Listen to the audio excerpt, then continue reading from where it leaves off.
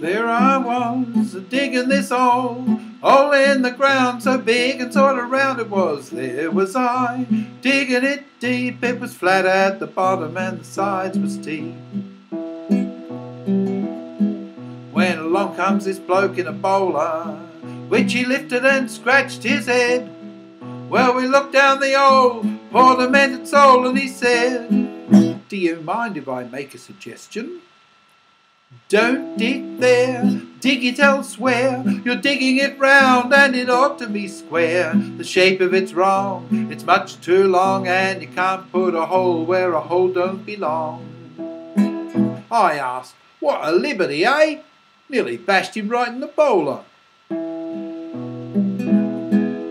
Well, there was I, stood in me hole, shoveling earth for all that I was worth.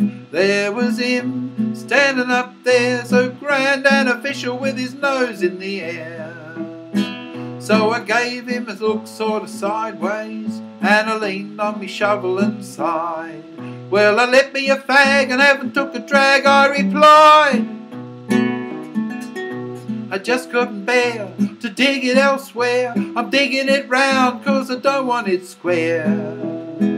And if you disagree, it doesn't bother me. That's the place where the hole's gonna be. Well, there we were, discussing this hole in the ground, so big and sort of round it was. It's not there now, the ground's all flat, and beneath it is the bloke in the bowler hat. That's that.